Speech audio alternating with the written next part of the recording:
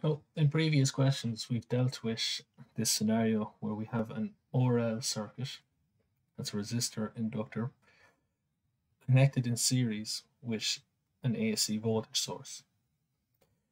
And we've worked out how to calculate the equivalent impedance of that load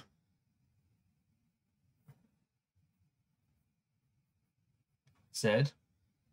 And because they're in series, it'll be the impedance of the resistor plus the impedance of the inductor. And if we recall from that previous question, the impedance of the resistor is just the resistance. So in this case, it's 15 ohms, because that's given to you in the question. And the impedance of the inductor is a reactive element, so it has an imaginary value, and we need to work out the inductive reactance of that inductor.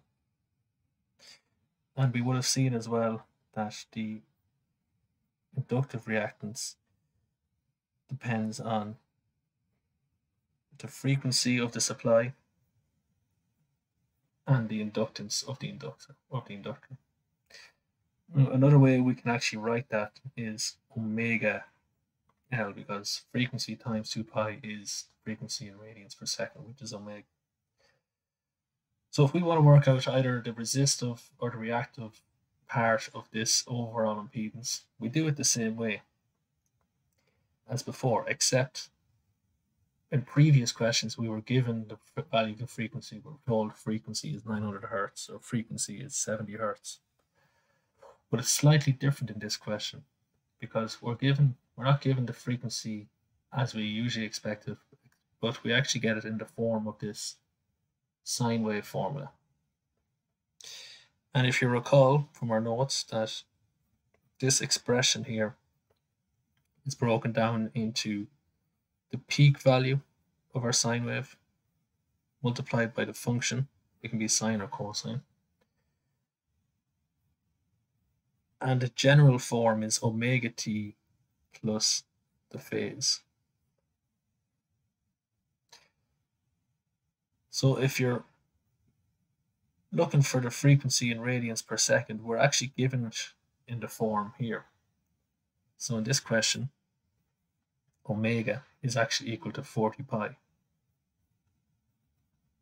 Let's write that down for ourselves.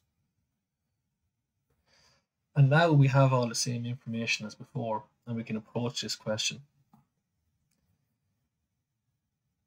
So we have the impedance of the resistor, no problem. Let's get the impedance of our inductor next. ZL is J times omega L. I'll just put that in there.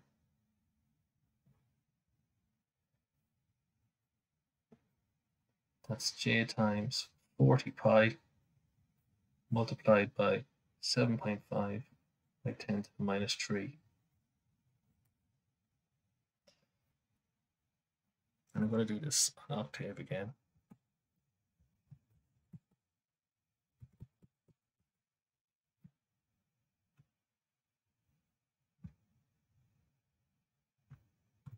Let's just put in a couple of values. We have omega this time. It's 40 times pi. Our inductance is 7.5 millihenries.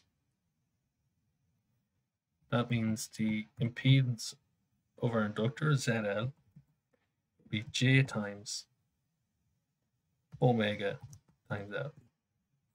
So that's coming out then as 0.942 J ohms. Let's swap back to the overhead camera there for a moment. So now look, we have both of these values. We can work out that the overall impedance is 15 plus 0.942 J ohms. And because we have it in Cartesian, this is the real part of the impedance Z, and it's equal to 15 ohms, and that's the resistive part of the circuit. And the imaginary part of that complex number is 0.942 ohms, and that represents the reactance of the circuit. So again, we approach it the same way. Get the individual impedances, add them together, get the overall impedance, and then represent it as a Cartesian. The only difference here is how we were given the frequency oversupply, and this time it was given in radians per second, but just in the form of a sine wave formula. You would take the same approach here for an RC circuit, but just recall that for an RC circuit, the impedance of a capacitor is minus J XC. So slightly different calculation, but the same approach.